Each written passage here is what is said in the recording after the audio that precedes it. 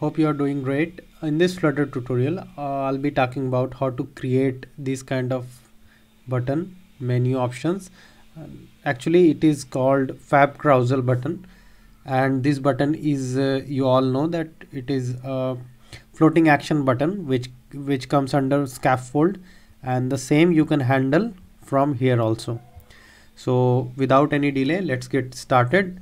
And if you are new here, then please subscribe to my channel and like the video. So yeah, let's start. So for this you will have to install a package with the name this one, Fab Circular Menu. Fab Circular Menu.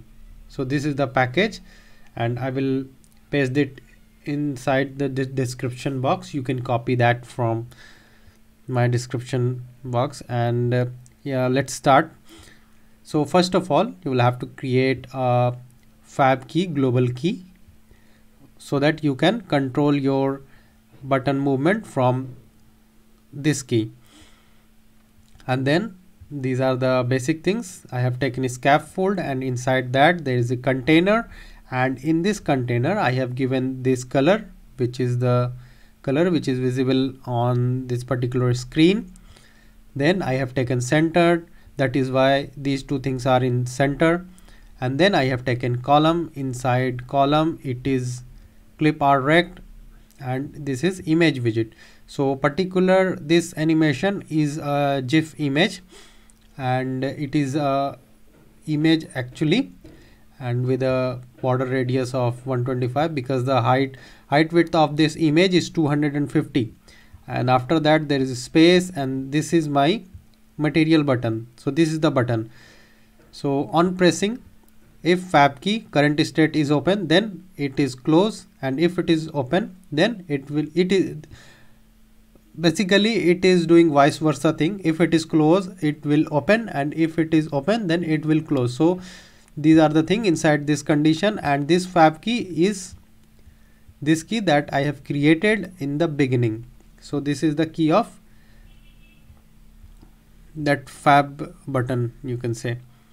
And after that,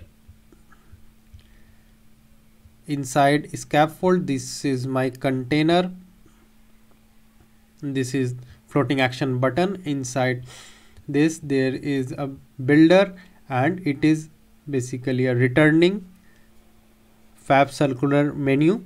So this is coming from the package that I have installed, and this is the key that I have created here. So this is the key. It will recognize this movement with the help of this key.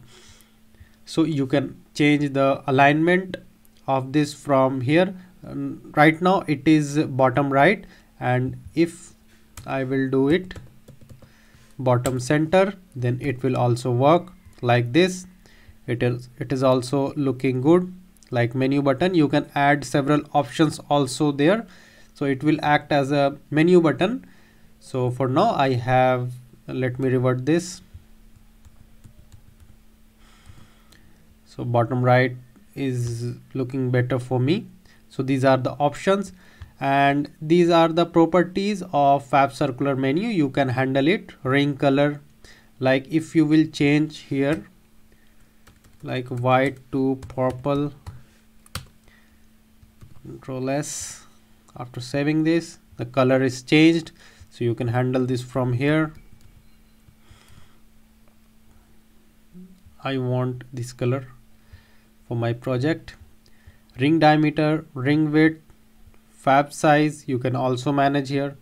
Fab elevation. So these are basically the properties you can use in your project.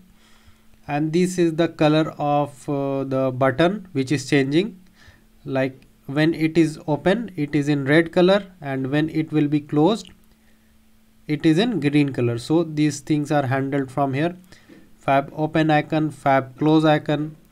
So this is the icon, so you can also handle it. Suppose it is white, now I am going to make it black. Let's see what happens.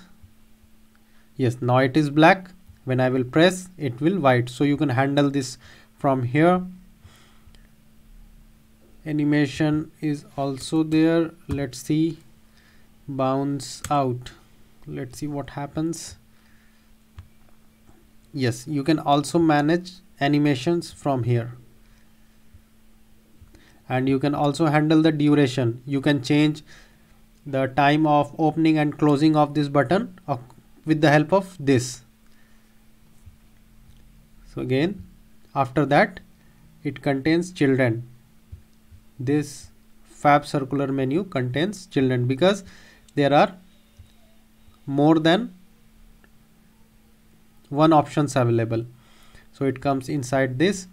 So I have taken here raw material button, and this is my first button.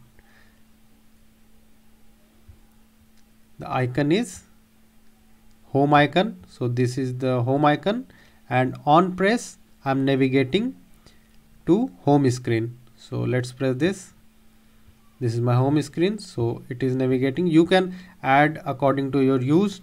You can increase the number of buttons here inside this children and this widget. So there are actually 5 buttons. So let me shrink it, then you will be able to see it. So these are the 5 buttons that is inside it. I will put the whole code on my Git, and will share the link of the Git in the description box. You can use my code in your project, and just request you to please subscribe my channel, because it gives motivation for me to make new videos. And yeah, that's it for now. Hope to see you next time in our next video. Bye for now.